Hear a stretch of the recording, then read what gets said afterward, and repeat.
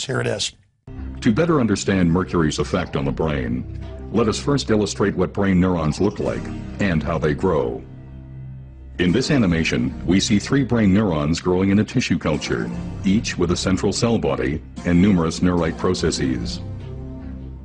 At the end of each neurite is a growth cone where structural proteins are assembled to form the cell membrane. 2 principal proteins involved in growth cone function are actin, which is responsible for the pulsating motion seen here, and tubulin, a major structural component of the neurite membrane.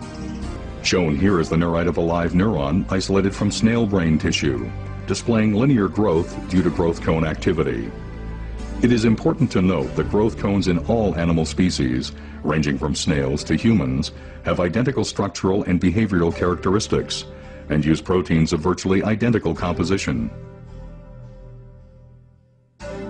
In this experiment, neurons also isolated from snail brain tissue were grown in culture for several days, after which very low concentrations of mercury were added to the culture medium for 20 minutes.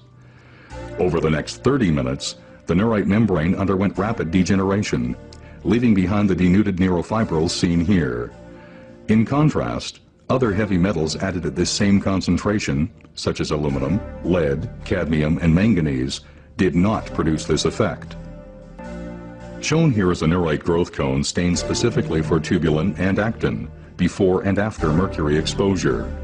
Note that the mercury has caused disintegration of tubulin microtubule structure. These new findings reveal important visual evidence as to how mercury causes neurodegeneration.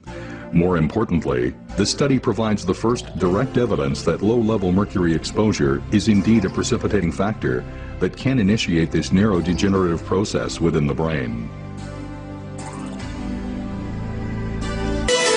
Mercury-containing vaccines may help, not harm kids, according to 2 new studies in the journal Pediatrics. There have been widespread concerns that mercury-based preservatives in vaccines might impair the neurological development of children. These new studies suggest that the opposite, that the preservatives may actually be associated with improved behavior and mental performance.